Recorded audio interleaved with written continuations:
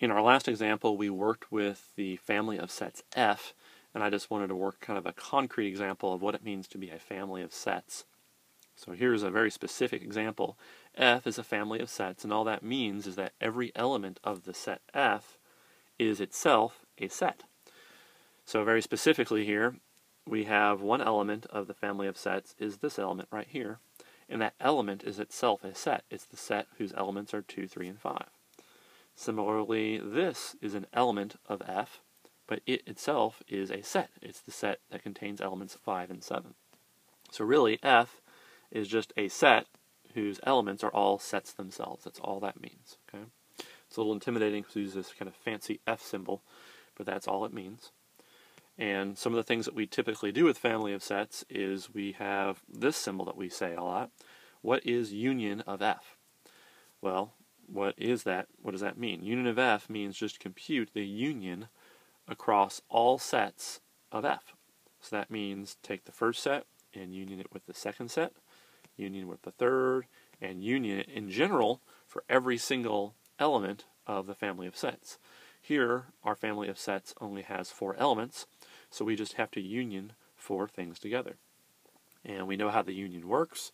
It's going to find basically the common elements between everybody, or not common, but any element that appears in any set will appear in the union. So this is going to contain 2 because 2 is in this set.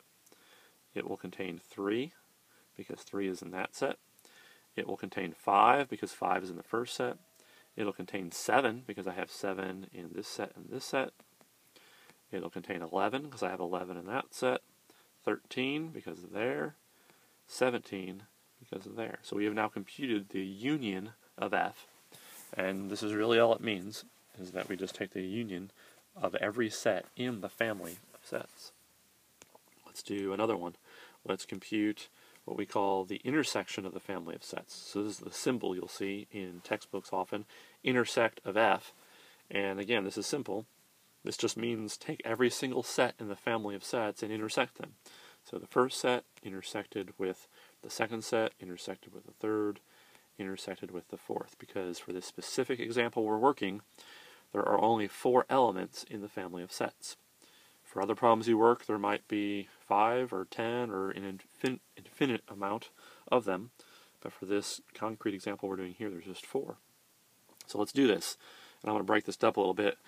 2, 3, 5 intersected with 5, 7. What common elements do they have? That's what the intersection means. Well, those overlap with just 5, so that intersection gives us 5. Then over here, when I intersect those 2 sets, I have just the element 7.